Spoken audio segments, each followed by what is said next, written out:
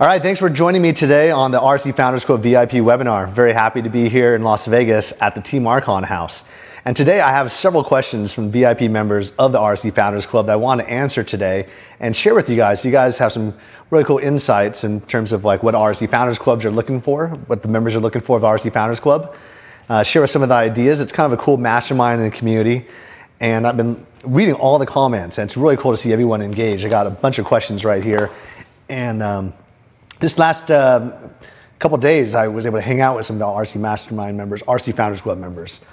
I would start off with the questions. So the first question is from a member that said, I want to know how you apply the Mr. Game Theory book in your life. So for those of you who are not familiar with the Game Theory book or Mr. Game Theory's book, Mr. Game Theory is one of my strategy mentors. He's somebody who has helped me a lot in my personal and business life in terms of visualizing different strategies and options and coming very quickly with optimal solutions.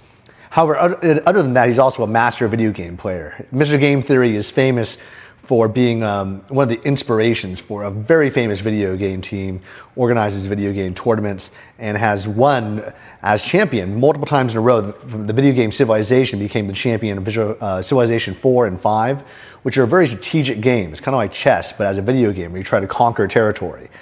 He's also a very successful business person, and he works at a very, very large investment bank. Well, he has this book theory that's about life balance. And his theory is basically the premise of the theory is that he believes that life is fair. He believes that if people that are experiencing a lot of pain in their life, eventually before you die, there'll be some amount of happiness that equal out that pain. And what he did is he interviewed tens of thousands of professors. Most of his clients are professors as well in the financial industry. But anyway, he was interviewing tens of thousands of professors about this theory and trying to analyze statistics and about measuring people's happiness. And he came up with this theory that's just a theory. It's not necessarily proven yet. But his hypothesis is that life is fair. And what I like about this theory, and the reason why I shared this theory, and I shared the book also in the membership site, so people who don't have it, they can get access to it, is that I think that a lot of people will suffer from really difficult times, whether it's in their business life or their dating life or personal life, just times where you have a mass amount of pain, you don't really have that hope. It's hard to get that motivation, hard to get that passion because you don't know when you're going to see the light at the end of the tunnel. So I like this theory because it kind of gives a perspective of somebody who has gone through a large amount of pain and suffering, and to realize that, you know, a lot of people who suffer and they feel a lot of pain, that hard work or that ability to endure is going to pay off eventually. And I really like that concept because most of my life I've had to work very, very hard. I have a really hard work ethic in terms of my business life and my personal life. And even in terms of dating and pickup, I was just so focused on putting in the hours, the constant rejection, and overcoming fears. And you do that under the belief that things are going to work out at the end. And I really liked the idea that there is some kind of proven science behind things. So I'm a very science-based person. I'm not really into a lot of philosophy as much as, say, Tyler. So in this theory, some of the people will say, well, what if you have like overabundance of happiness? Does that mean you're going to have an overabundance of sadness to equal things out? Well, under his theory, it's not necessarily that you're going to get an overabundance of that. He believes that somehow it's going to even out, you know, where you're going to feel some traumatic moments or what have you. Now, I guess I don't want to say you should not overindulge or you should, you know, try to seek out more pain because you're overly too happy and you want to be like that Buddhist monk who was just meditating all the time to feel happy. It's really just a theory. So I would just take it for that, but just use it because if it is true, then it does provide hope that even if you are feeling pain, just know that things will equal out and that there is that possibility. I guess in terms of a mindset, just having a success mindset where your mindset is focused on a positive outcome is overall going to lead you in the right direction because his belief system is about emotions and that emotional feeling that you feel, whether you're feeling those sad feelings or happy feelings and how they equal out. But you could always have a positive mindset throughout everything that you're doing. So in general, I would say don't overindulge because there's so many things that you can accomplish when you're actually putting in work. And work isn't always fun. You know, even the most fun job, like being the CEO of Real Social Dynamics, I would always say that the CEO of Real Social Dynamics job is both the best job and the worst job that I've ever had, because it has a lot of hard work, a lot of effort. At the same time, it's very rewarding because I get to give a lot of value to students. We get to spread our message around the world. I got to myself, experience a lot of really interesting facets of life by meeting a lot of really cool people, traveling around the world and learning about all sorts of new experiences. So for me, that's been a really great experience. Let's go into another question. This is from a guy named Adam. And Adam says, thanks for taking the time to put this RSD Founders Club together. It's wonderful to see you guys moving in the right direction, and I look forward to tuning in as things develop. I had a few suggestions for a couple of questions for the upcoming webinar. Over the years, what has been a couple of the biggest growth hacks that you discovered that enabled you to expand your reach and user base and website traffic? Well, the biggest thing that we're doing now is YouTube, obviously. That's where we are now. However, when we first started off in growing our business, it was based upon email, going to discussion boards that were really popular and that no longer exist, and just contacting them and getting them on the phone and then inviting them out. And when we invited them out, we'd exchange email addresses and we'd add them to an email list. But most of it was face-to-face lunches. Now with the power of social media, you have way more power to grow all sorts of aspects of your list. So I mean, when in the past, you might say you have an email list. Maybe that email list is like 1 million people. Well, that's cool, but at the same time, you could also reach a lot more people from other means, because less and less people are reading email as their main means of communication, and it might even be overspammed. I personally don't even read my own email. I have an assistant who will go through my email and just text me when there's something important that shows up, because I get way too many messages. On the other hand, we have about, 200-300 Facebook groups, and each of those Facebook groups will have several hundred, if not several thousand people, so that reach is even larger. So in terms of web traffic, I think that's great. At the same time, just getting your business in front of people and getting yourself in front of people is a really powerful concept, and a lot of it is done face-to-face. That's why we do so many live programs. We do over 1,000 live programs every year. And we also do webinars like you see right here, which is great because I could reach and talk to all sorts of people that are not here in person. I think that's really awesome. The next question he said is, what have been a couple of your biggest flops? Was there anything that you tried like crazy to make work, but wound up throwing in the towel and admitting defeat? Absolutely. One of them was something called RSD Underground. Now it still exists, because what we tried to do was create a YouTube for just pickup videos of RSD instructors. That's now called the YouTube channels of RSD instructors. But back then we created this before YouTube was really, this giant entity owned by Google and sharing all sorts of information. It's kind of like how we tried to recreate a social media platform, and now there's Facebook. We still have it. It's called RSD Nation. But we invested hundreds of thousands of dollars in these two resources combined to try to get our message out there to people. And it is now still great resources. We still have them. They both exist. In fact, if you go to RSD Nation, it's linked to RSD Underground, but it's really just linked to some of our YouTube channels. Now, if you really want to stay in touch with us, the best way is to use our YouTube channels and also go to our live events. Post in RSD Nation, post comments, and you'll be surprised because we read all of our comments and we actually try to get great engagement. The cool thing about RSD is that we have a really strong movement. If you look at, say, AskMen.com, they have millions of subscribers, but they'll have less than 3,000 views and maybe 10 or a dozen comments. But if you look at us, we'll have way less than AskMen in terms of their web traffic, which is like, 20, 30 million people on their site every month. But at the same time, if you look at our comments, our engagement, the people that are interacting with it, it's 10 times, if not 100 times or 1,000 times higher than what they're doing. Maybe not 1,000 times, but like 100 times higher than what they're doing in terms of engagement with our students. We go face to face, we meet people. They wanted originally to have us actually run their seminar division and run the technology division for their company with Rupert Murdoch. And eventually we decided just to part ways and not do that deal. But it was something we were seriously considering.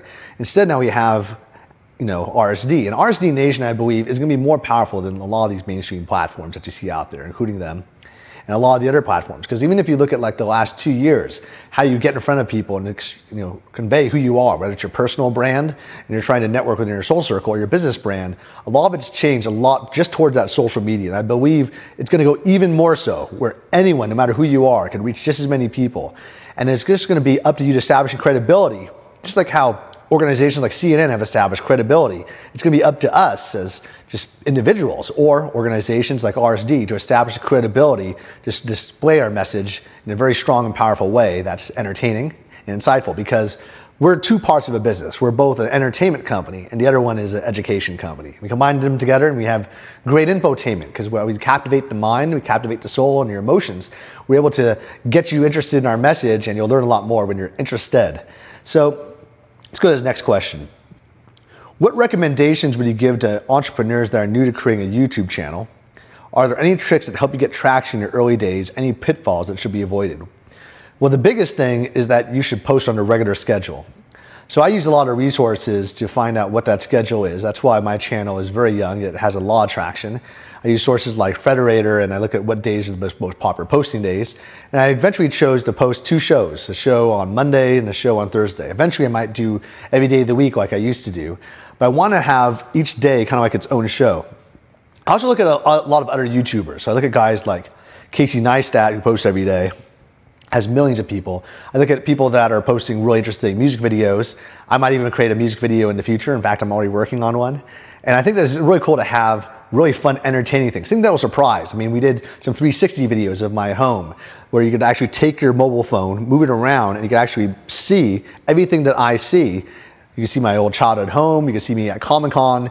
And it's just really cool, fun, new ways of explaining yourself with new visual effects. And virtual reality, I think, is going to be a new way we show in-field videos, whether it's for both business and for the boot camps we see in our Ding and all sorts of videos.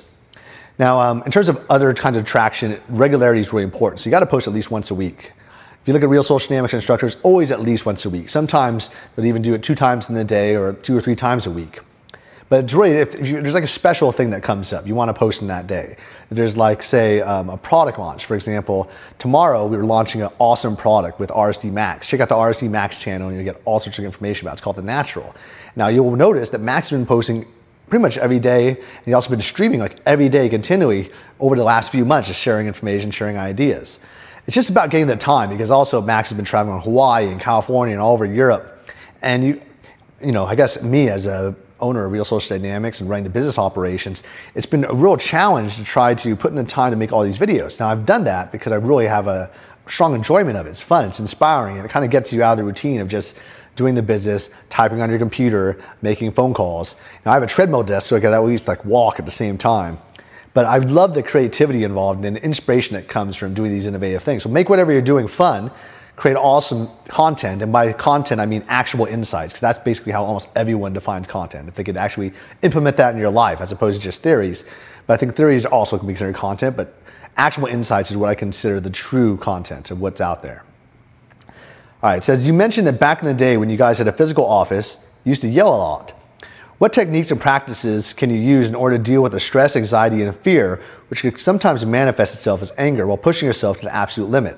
So you might be referring to what I was talking in the RSD Founders Club about how I was really angry and frustrated a lot of my time when I was first building my company. Back in 2004, yeah, although we were living in a $6 million mansion in the Hollywood Hills, in fact, I think it was on sale for $47 million recently because it got remodernized, but no one's gonna buy that. So they dropped the price to like $17 million. But it was an awesome, epic house. And it was so much fun. There was like parties and stuff like that for everyone but me. I was in an office making phone calls, working so hard that if I wanted to take some time off, and I did take time off now and then, but most of the time I would be working so hard that instead of me just going to sleep, I wouldn't even take off my shoes, take off my clothes, put into pajamas. I would just lie down, go to sleep, and wake up and continue working. And I was so frustrated because I had so much of the burden of building teams, building the company, and building the business of Real Social Dynamics, and everyone else is just picking up girls. And I was more interested in just the latter, just going out in the field and having fun. It was like being a frog in a pond. It's your natural habitat when you're going out in the field every day, especially when you're doing it 3 years in a row. So yeah, I was still going out, but during the daytime, it was really frustrating to try to like moderate my mind, thinking, man, I really want to go out, but I'm focused so much on this business. Nowadays, I really enjoy the business, but I had to build systems and processes to get over that. I also listened to a lot of really interesting theories from people that helped me moderate that. For example, Tyler told me that he just decided not to get angry when things go really bad. I said, really? That's interesting. What do you mean? He goes, well, I just decided that when things get really tough, there's no point in getting angry. It's not like it's going to help me. I said, yeah, logically that makes sense. Now, a lot of people just can't will the removal of anger. It's difficult. But at the same time, there's an author named Stephen Covey who wrote my favorite book, 7 Habits of Highly Effective People, who said you can control your emotions. There's ways to do it. And I've been thinking about that a lot. And a lot of the time, I will just logic myself until I getting into the right moment. But a lot of people can't do that. They'll get into meditation. I'll do things to also get over those times that are really difficult, like just going out, just trying new things, maybe traveling or going to a golf club. Playing golf actually came just because during Joining Gate, there was so much pressure and stress. I needed to find an outlet to relieve that. I wanted to do something that was outdoors, but didn't put a lot of pressure on my knees because I got injured doing marathons and races, long distance races like Ironman. So I started picking up golf. But I think that whether you're doing like a meditation or if you're doing like some kind of spiritual thing, I'm really not spiritual at all. So I basically am just looking for more things that help me. And I guess the things that help me is just doing things that are different, getting my mind on new things or things that are inspiring or creative. So I get excited and I have a lot of fun when I'm doing things that are involving like creativeness as opposed to just doing the same thing again and again, building systems and just maintaining the system. So I love the idea of building a new business line for Real Social Dynamics, especially in the concepts of using business, using sales, and going in field to do it. So I created this channel to try to like show to the world that I have a lot of experience. I have this mastermind group, use their inspiration to educate my clients, and they're the people that are really interested in business from some of the most powerful people in the world. They'll come to my channel and they'll also get some credibility, some street credibility for myself. Because although I built RSD, I am interviewing people that own billion-dollar companies. They have become famous for business. And also I'm interviewing people that are great at networking, relationships in general, because I think a lot of people don't want to become business owners. They want to get success in their business life and then use that in their relationships, have the right mindsets and what have you. But all of it combines together. You can make even more money working for somebody else as a business owner, but you can also make a ton of money as a business owner as long as you take the risk and accept it. But then those frustrations come in, like the frustrations that I have to deal with on a regular basis. You just have to be ready for it. It's a risk that you take. But for me, I'm always willing to do that. I'm very risk adverse. All right. So let's see. Russell here says, how do you plan for retirement? Well, I used to do a lot of retirement plans. I actually used to work as a financial advisor. I did that for Transamerica. I also used to work for several financial institutions, Payne Weber, UBS. I worked for Payne Weber in San Francisco as well in their corporate office. And the thing about retirement is you have to look at what is retirement to you. Like, is it like an aggressive thing where you want to invest in stocks? Do you want to do like a hedge fund? Do you want to see something more conservative? Investing your money in cash and like low interest rate or long-term government bonds or, IRAs. Those are very popular. I used to sell those a lot. IRAs are individual retirement plans where you invest in mutual funds. Now, the thing that I'm trying to do now for RSD is develop a retirement plan internally within my own company that's going to be based on savings of cash and potential investment in safe investments. Now, I think that's really safe. Now, as a business owner, I have RSD as a great retirement plan. I also have my family that's also leaving me a lot of assets as well. But people who don't have that, you definitely need to make a game plan so that you can look down the line. I remember there used to be a really popular book back in the day called The Millionaire Next Door. The concept was that if you could take just a couple $1,000s every month for 20 years and put it into a mutual fund plan or some kind of a low interest rate plan, within that 20 years, you'll make $1 to $2 million. A lot of people just are like, wow, that's amazing, because you're putting a lot less into that plan over that time, but it just grows over time and the compound interest grows. On the other hand, a lot of today is built upon being able to establish a business of your own or to work with people that have a really secure business and making sure that you're safe there and developing the skill set so that you will have the skills so that if one company goes out of business or you lose your job, you have the ability to jump into a new job. I never really liked the idea of just retiring and not doing anything. I think that even the people that I know in my family that are retired, they don't like just sitting around. They prefer to try to find consulting gigs on the side or other jobs or get involved with real estate or other kinds of investments. So I was always worried that if I ever retired, that would become me. At the same time, life could get really stressful and you could also just want to have a change in focus. Maybe you establish yourself as a family man and you want to go towards that focus. Then yeah, developing a regular retirement, having that savings is extremely important. But I mean, I don't like giving general advice because usually what you want to do is you want to talk to someone one-on-one, ask them what their risk aversion is, ask them what their goals are, what their lifestyle is, and then base it upon that. And there's a ton of books out there that do that, but almost every financial planner will be doing that as well. If you move to a new city and you don't know anyone, what would be your first move to improve your non-existent social circle? Well, I just did that. I moved to Las Vegas 2 years ago. Now, fortunately, I had Las Vegas immersion program. I mean, the Vegas immersion program is a social circle in and of itself. But one of the things I started to do is look for organizations or groups of people that already had a social circle. I was lucky because I knew some people out here, so it was kind of like cheating. I had Tony Shea, and he had a social circle out here, and I started hanging out at his crib and meeting people there. I also joined a country club. Now, when I was in Harvard, I would just go to events. I would go to seminars. I would try to meet people. And then I would meet some of my wife's classmates, and I'd start inviting them to parties. And I developed an inner circle chapter. So if you want an instant social circle, every single city in the world, that's like a huge major city, like at least 500,000 people, is a part of our RSD Inner Circle Facebook groups. And if you join that by going to, I think it's rsdnation.com/groups, or just link to rsdnation.com, you could join one of our various Facebook groups, and you could have that instant soul circle of like-minded guys who are in the RSD. They know what we're about, and they like going out to bars and clubs, usually active and going out and meeting girls. And they have that common mindset. So that's one way. You also use going.com, meetup.com. They all have Facebook events all the time. I mean, I used to go to video game groups locally here in Vegas to develop my soul circle. Now, even this upcoming week, I'm going to a Pokemon Go pub crawl. You know, it's kind of fun just to have like interesting hobbies that you like and just having like-minded people to do that. But if you want to really establish your own and be in control of the filter of who's a part of that soul circle, you got to get their phone numbers, you got to organize your own meetups, or just invite people on a regular basis to dinner parties and lunch parties. When I was in LA, I invited people out every week, almost every night, to do something because I just didn't want to eat alone. I know that Keith Ferrazzi wrote a book called Never Eat Alone, and it became a really popular book about networking. And I've never read it, but I love the title because I really believe in that title. In fact, when I was first doing pickup, I would just walk up to girls at the cafeteria at my university and just walk up, start a conversation, sit down with them, and just talk about whatever was on my mind because I just didn't like the idea of eating alone and I wanted to pick her up. But the thing is, by doing this, whether it's in your business life, you just want to network with people, invite them out, or you want to do in your personal life, it's an awesome way just to grow it. I used to even call random people from the Yellow Pages. Back in the day, we had Yellow Pages as opposed to Google. So as a result, I would call people from the Yellow Pages, like an inventor or a corporate attorney, and just say, hey, I want to learn more about what you do. Or I'd call investment bankers at Goldman Sachs and say, hey, I just read a book called Den of Thieves about the scandal, which was the inspiration for the movie Wall Street. And I'd love to talk to you about your role as an investment banker. And I just invite people out. I invite famous musicians out to meet with me in New York, and they invite me to like family dinner parties. You never know. People just, if you just ask, people will say yes. You never know when. So never be afraid of asking. And I usually also always try to say yes as much as I can when I have time. Even though I don't have time, I'll try to clear my schedule to make time if it's someone who I want to meet, if someone who I think has something interesting to contribute.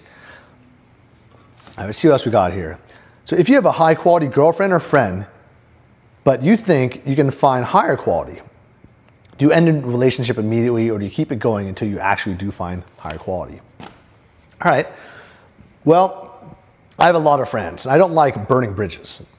I might not hang out with friends, that are, just people that are not as fun as other people or just not as much value to my life as other people, but I don't really cut them out unless they're a leech. So if they're a negative leech or an energy leech on me, yeah, I definitely want to cut those people out of my life completely. And I just will end that as much as I can, as fast as I can. If you're in a situation where you don't have a lot of options, then you got to get used to the thing as I was just telling you about by building your soul circle so you would have that. In terms of dating, on the other hand, if you're in that dating phase and you're really looking at dating a lot of people, then just date a lot of people. However, when you clarify your relationship, just make sure the other party knows what your expectations are, or you're going to have some mistrust violations, and that relationship is going to be destroyed, or it's going to be hurt very, very badly. Just make sure that whatever you're doing, your expectations are clear. It works very, very appropriately in the business world. The biggest thing I've learned from communications and from taking classes on communication is that you got to clarify your expectations of what you want in your relationship with the other people that you're engaged with. And if you don't, you get what's called social violations, which is a mismatch of expectations. And then it results to a lot more headache than you want to deal with. Now, if you do have a situation where you do have a lot of that headache, there's courses on that. There's a course that Tyler had everyone in my company study among our executive team called Crucial Conversations, which are those conversations that are high emotions, high risk, and conflicting opinions, in which case you want to meet in person and talk it out. And the resolving of these conflicts definitely never should be done by email or text message. It should be done either in person or Skype or at least by phone so you have a voice. Because miscommunications of messages is a huge thing that happens all the time. Communications is the most important thing out there.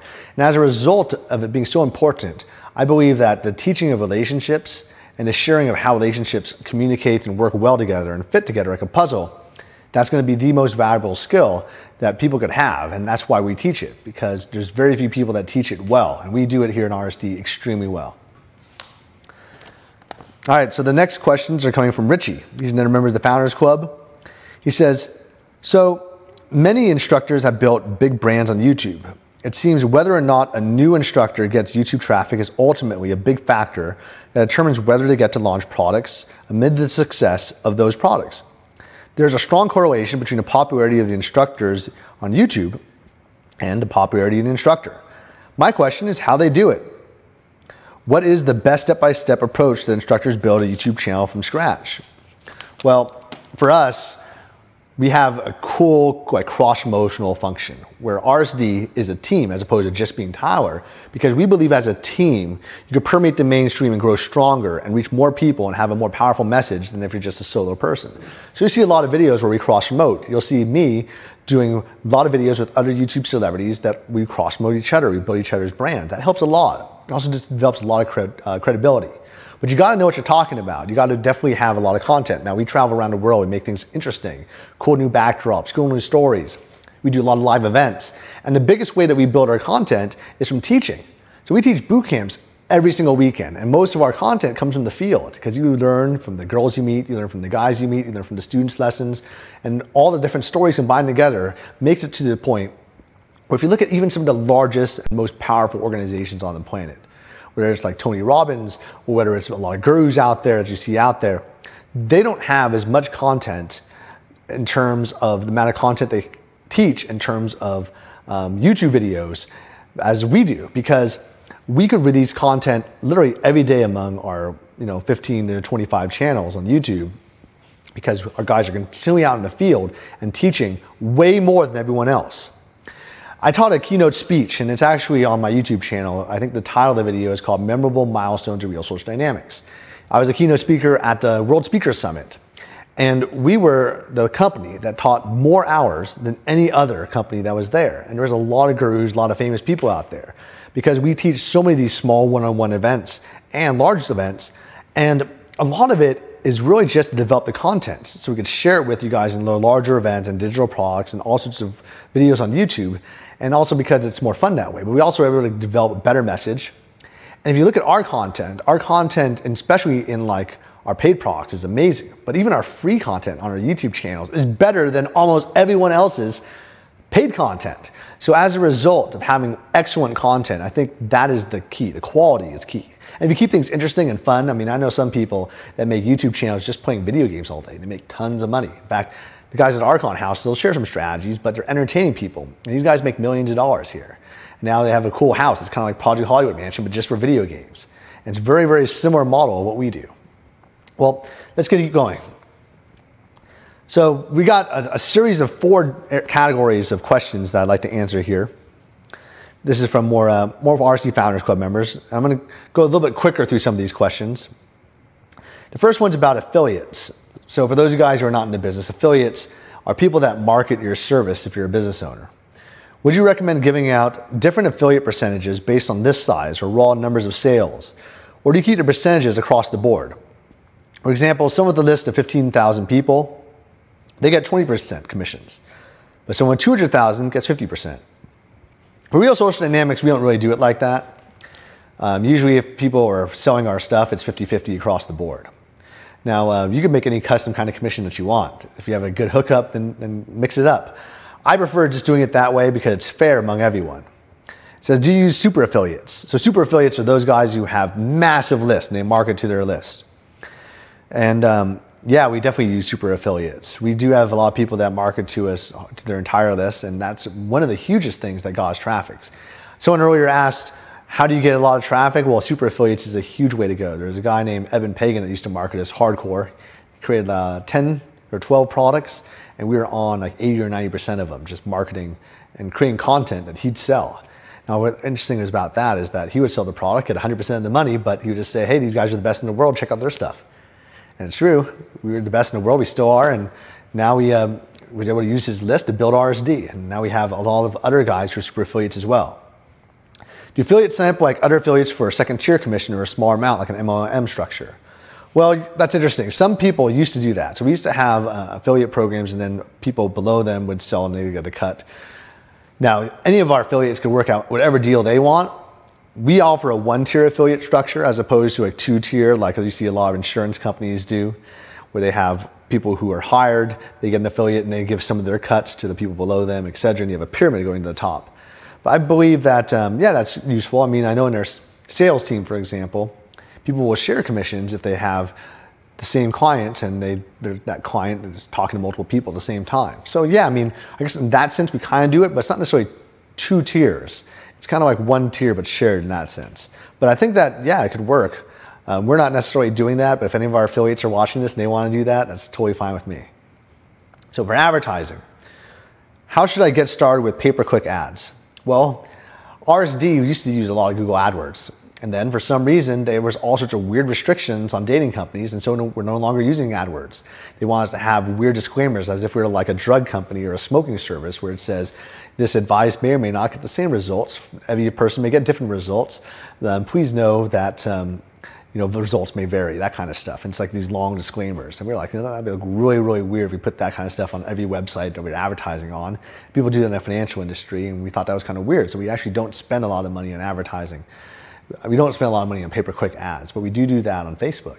Facebook has been great for us. We use a lot of retargeting services where people go to our website, and then people who are already interested in our product, we remind them of cool new things. Like we continue new banners every month where we'll market the new product, the new cool ideas that we have, and you'll see them on Facebook all the time. You might even see them through other retargeting services. So if we say that you're buying a Toyota, you're buying a BMW, you might see our banners and our ads there because you were on our website previously. So we do stuff like that.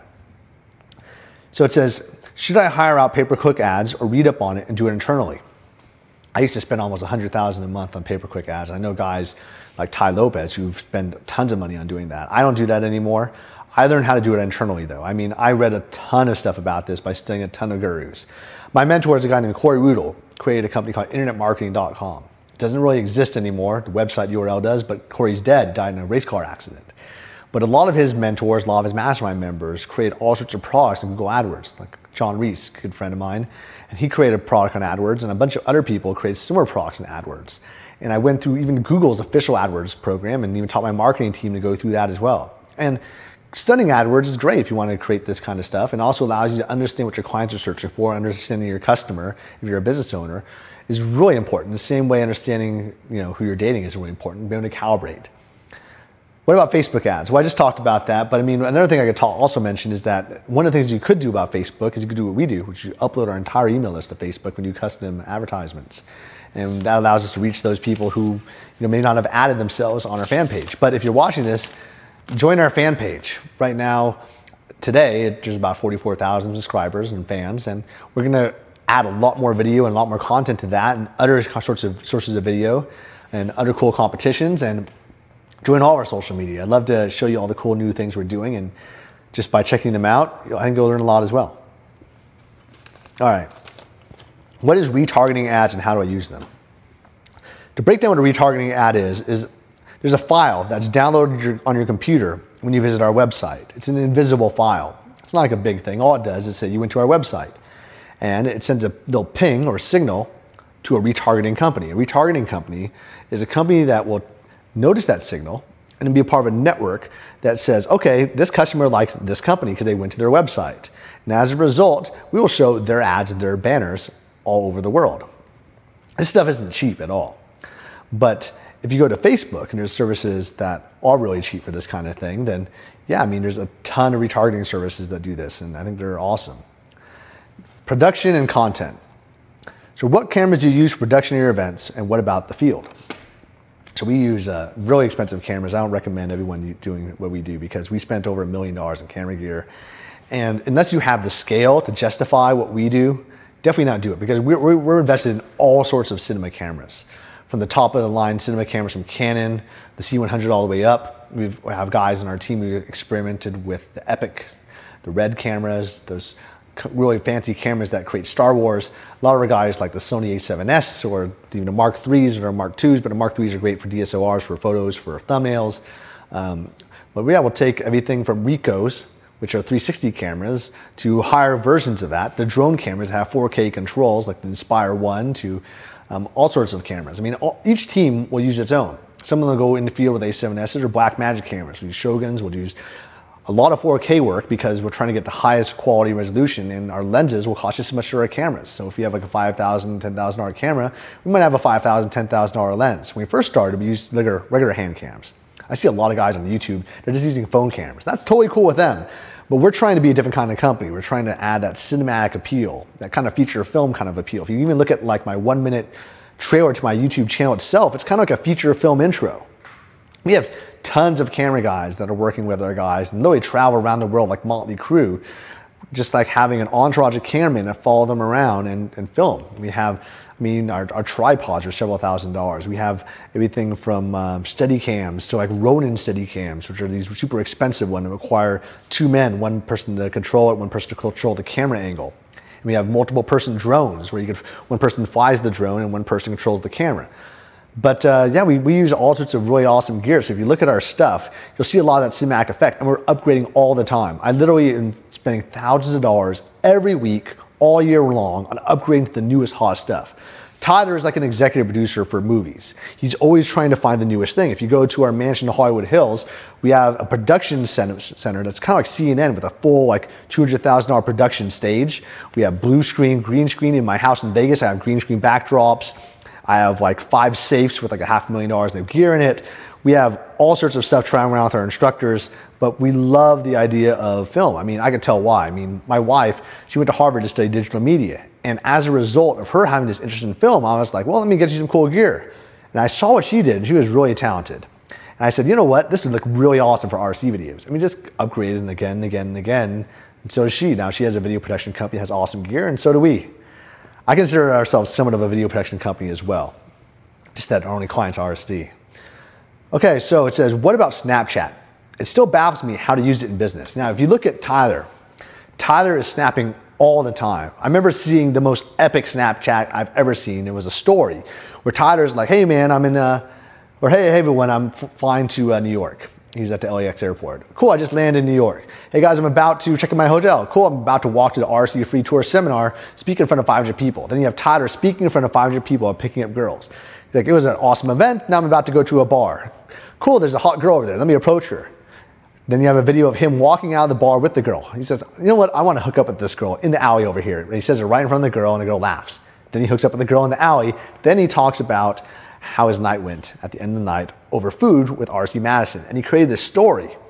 I thought it was so impressive that he did this all in real time on Snapchat in these like 30-second to 1-minute videos that I actually took a second camera and filmed the camera so I could capture it. Because I know that you could download your own Snapchats and re-upload them to YouTube. And that's another way you can market your Snapchats. But I think it's kind of like an upgraded version of Twitter.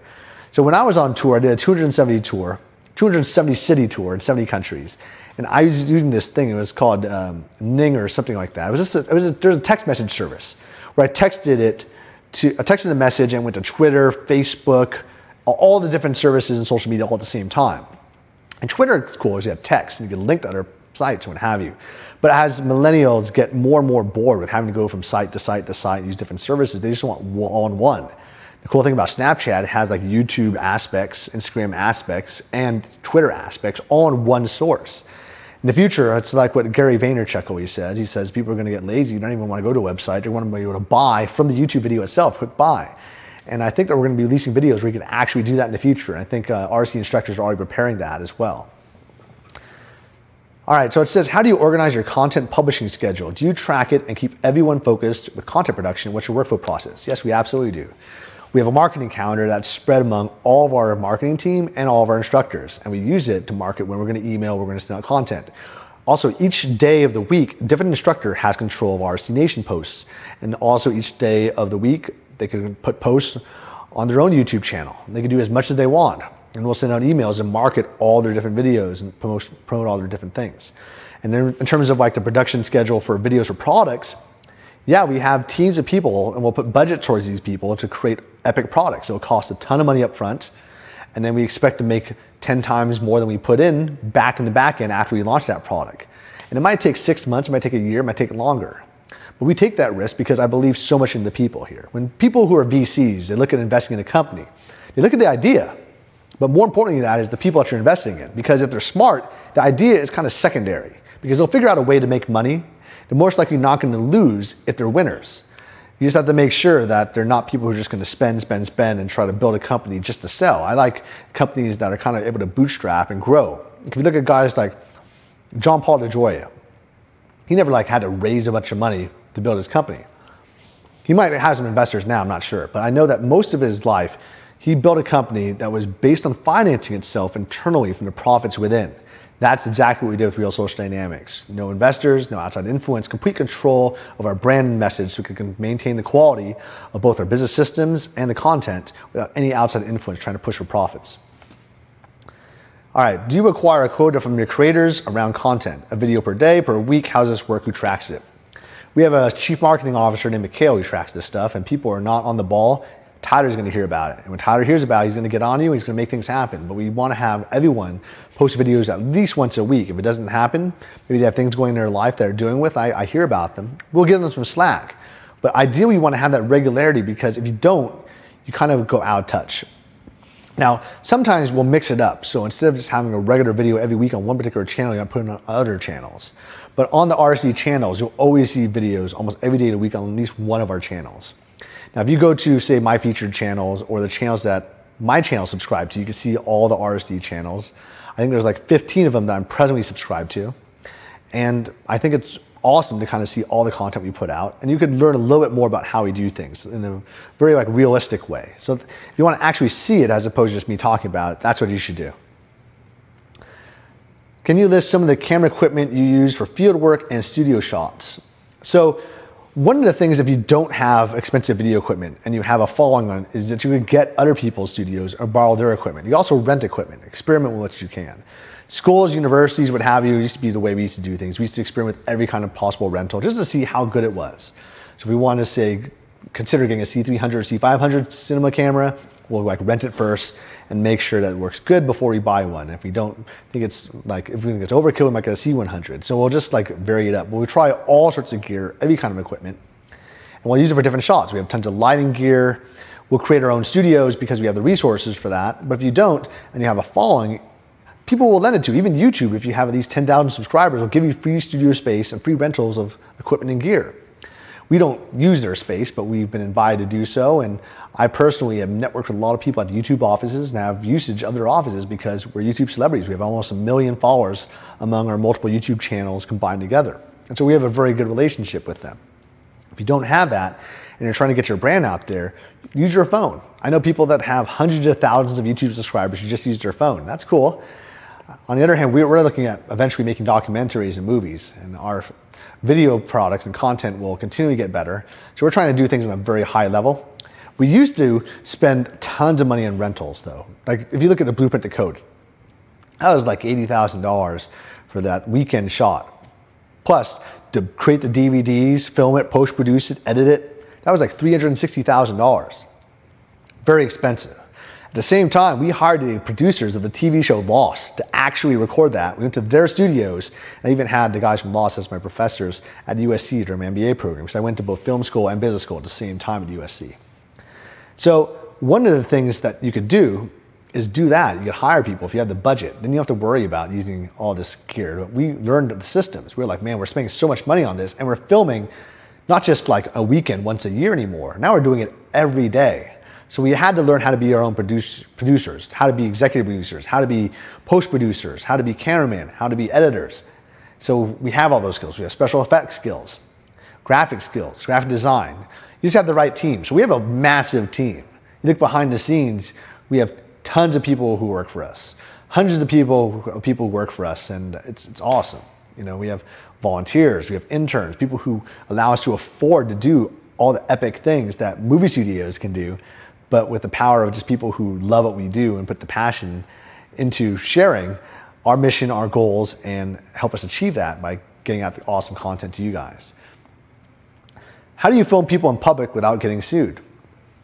Well, there's two ways to do that. You could do what we've done with TV shows like YouTube, where afterwards you could get disclaimers signed. But if you also want to get into some of the technicalities, there's also a lot of places where you can film. And as long as one of the two parties, like for example, Las Vegas, well, as long as one of the two parties know that they're being filmed, like I know I'm being filmed because I want to be filmed, the other party doesn't, it's still legal. You also, as long as you're not selling it for commercial purposes, you blur out the faces, that's fine. There's also some situations where you can also just get permission from the people. But the bottom line is, everything that we do, we run by attorneys. So if you're thinking about doing this, run it by attorneys. One of the fears that I have is that we're about to launch into in-field business programs. So if I'm trying to close a deal with somebody as their wingman for business and the other party doesn't know about it, even if it's legal, these guys have money. They might try to sue me, not knowing whether or not what I was doing was legal or not.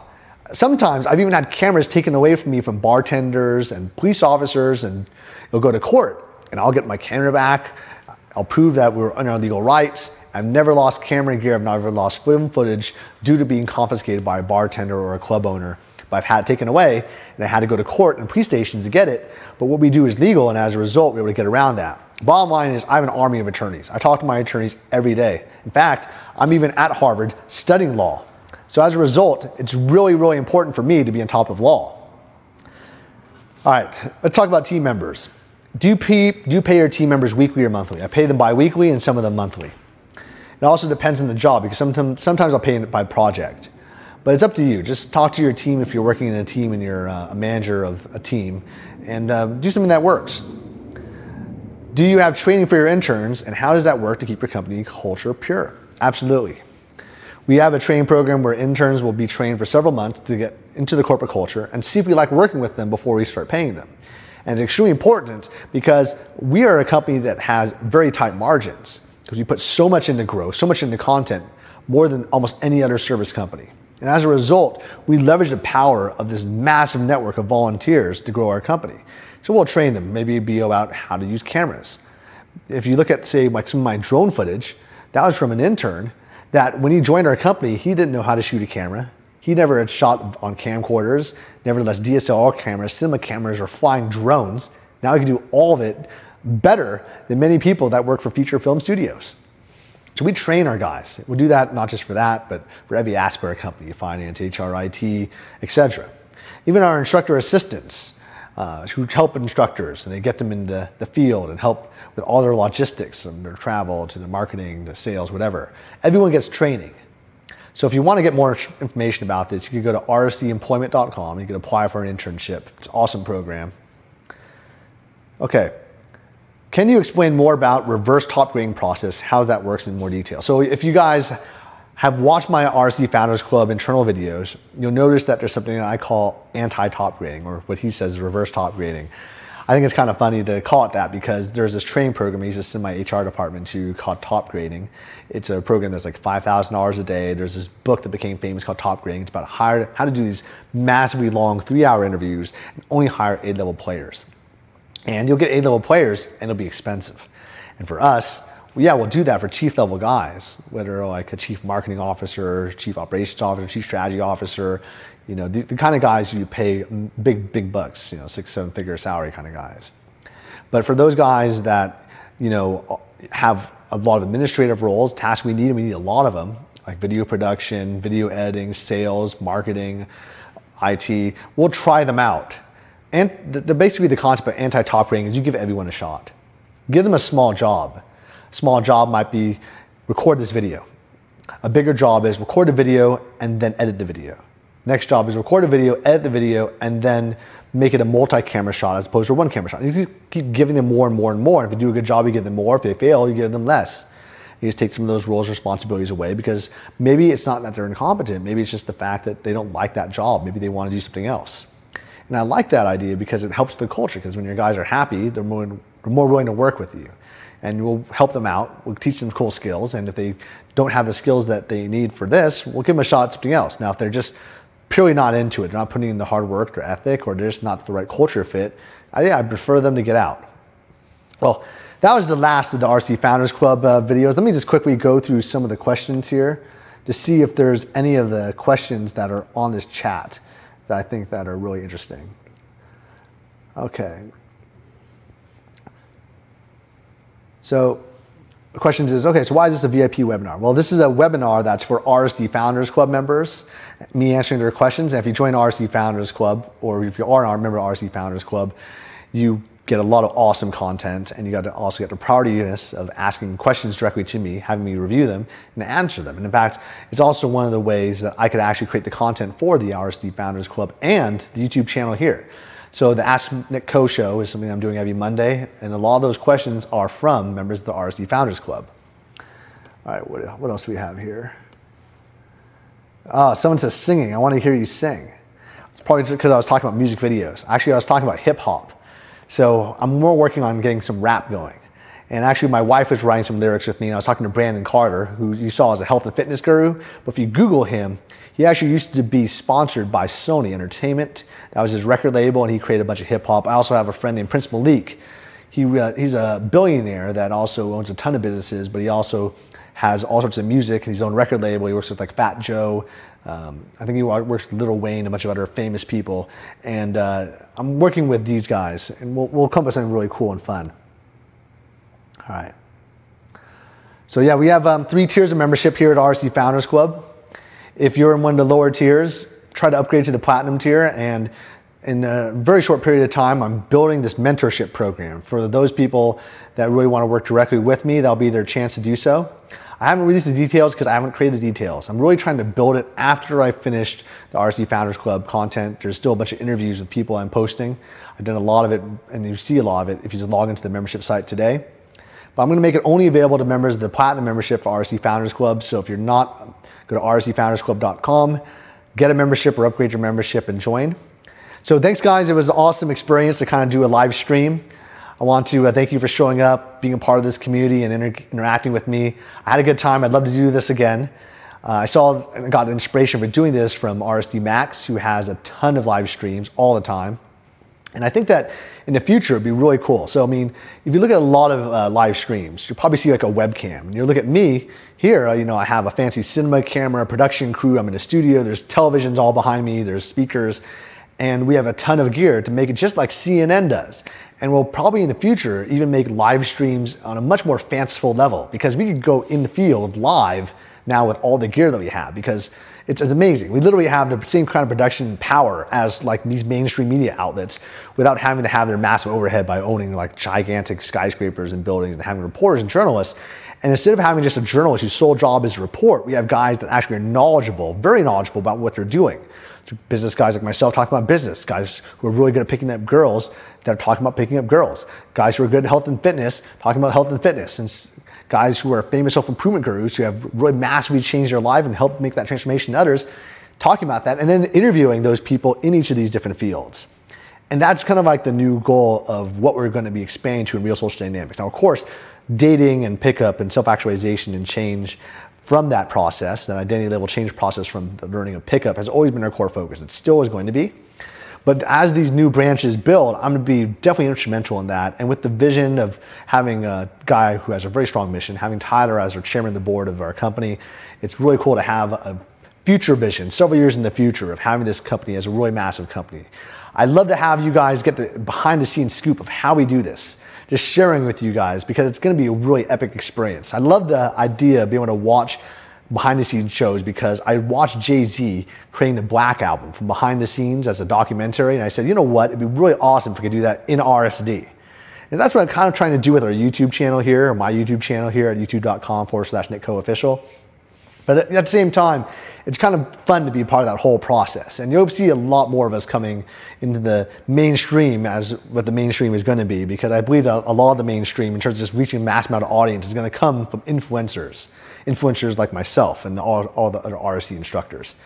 Anyway, if you guys haven't noticed, today is Thursday, and on Thursday I released a mastermind interview. I released a great one with RSD Madison. There's going to be awesome interviews I've already prepared. I have a backlog of several months of edited videos that are about to be queued up into my channel every Thursday. I'll be creating a lot more, and as I create that backlog of stuff already loaded and scheduled to be released on certain days on my channel, I'll probably create more shows. Right now I have 2 shows, the mastermind interviews, which are awesome interviews with amazing people. that are from my mastermind group, very successful people in the business world and also in their personal lives and networking, etc. And then the Ask Nick Coach, where we could ask me questions directly, kind of like how I pummel through a ton of questions here, but I like going deeper and longer and just try to pummel through the questions on a very profound, more impactful way. And I'll do it in different environments while I travel around and try to make some fun out of it, make it inspiring. Now, if you go through RSD Founders Club, of course, I go through a lot of these concepts too. I talk very, very deeply about my belief systems and how I was able to get success, and from the people that I've noticed get massive success in their business life, what they're doing right, and what I've done personally. Because although I like modeling people that are really successful, I like just doing things on my own way. And I have very extreme views, very different than a lot of other people. And unlike a lot of people that are teaching business, I'm coming from the standpoint of somebody who has taught a lot in terms of pickup. And those skills and cold approach and the practice of walking up to somebody, which is something that 99% of people don't do, especially cold approach networking. They're usually doing it through social circle, and I have a massive skill set for that as well. But I like the knowledge from those two aspects of networking and building relationships and sharing how that applies to the business world. It's a very unique way of looking at things. And I developed one of the largest Rolodexes in the world because of these skill sets. You'll notice even from the most powerful people that I've interviewed, they'll say Nick has one of the most powerful networks in the world. And you'll hear that again and again because they've been to a lot of the networking groups. They've met a lot of people through me. And I organize at the homes of various billionaire friends of mine or in villas, in various exotic locations, events for my closest, most powerful friends or friends that have a lot to share with each other so they could learn from each other and then they could add more value for their clients. And I thought it was just a fun thing to do. I was doing that mostly as a hobby. I wasn't trying to do it for making money. I might do events like that for other people to try to get some profit. So if I invest my time into something like this, I could do it more often because I was only doing this like once a year. Now it's even less than that. But I'd love to share with you some of the ways that I view things. So I view things in a very unique way. I have a very, very unique lifestyle because being just the founder of a company allows you to have very interesting insights. But here, Tyler and I, we're really kind of co-founders and pioneers of a whole industry. And as a result, the insights that we've developed are very, very, very unique. And I think that's what attracts us to people that have way more money, way more success in our present time than us. And it allows us to have a clear path and be able to hang out with all these people and get the inspiration from that and share it with you. And so I really look forward to that process because I love the idea of sharing. I have a smile on my face when I share and I'm having fun when I'm talking about. And I've told people who ask me, why did I create this channel? I created this channel because for me, it was inspiring, it was fun. And I'm gonna keep doing this as long as it's fun. And also I feel like giving value to other people is also a lot of fun. And sharing it, not just as the business operator, because I'm a great operator, and I'm increasing my skills more and more as a teacher. I think I'm increasing my free flow state. So at first, I might be kind of lost for words. I try to develop that organized structure of thought processes teaching. Because I remember back in the day, like when I was on a world tour, I was just kind of like free flowing, like a free flowing like rapper where my words were just flowing like fire. Like you see guys like Tyler, they're completely like that. It's because they're always teaching. Me, I might be like on a phone call, I might be doing text messages, and I just have to get my mind free. But having that freeness, it feels awesome. So I love that feeling internally. I love sharing with you guys. Please add comments, please share, and get your friends to subscribe to my channel. And if you're not already subscribed, definitely subscribe because I love doing these conferences. But thanks for showing up today. I hope you guys had a lot of fun, learned a lot of stuff. And I hope to see you guys in the comments and also my future videos or my mastermind groups at RSD World Summit. We're doing that at the end of, well, I guess in like a couple weeks now, August 7th to 13th here in Las Vegas. It's our largest event of the year. If you sign up for a boot camp Vegas immersion, you get to go to that summit for free. But it's a chance to meet members of my mastermind group. Some of the special guests we're bringing this time is Kino Body. He's a huge YouTube celebrity. Brandon Carter, another guy I interview. Bill Walsh, he's a business coach for RSD executives. And he has a huge organization called the Rainmakers, plus the top RSD instructors you see on their YouTube channels. I myself will be there. I haven't spoken at Summit for a very long time, but I will be on stage. And I look forward to seeing you guys there now that I'm getting back into teaching. It's going to be also at the best and coolest office that we've ever had, which is the Sapphire Strip Club. It sounds kind of funny that we'd be in the strip club, but we have like a 400-person conference room in there as a main stage. We have a 60-person training facility for Vegas immersion. And we also have our offices with Class A office space where we have our guys working in cubicles, editing video footage and what have you. But I'm going to cut this off now. It was awesome spending some time with you. I'll catch you guys later.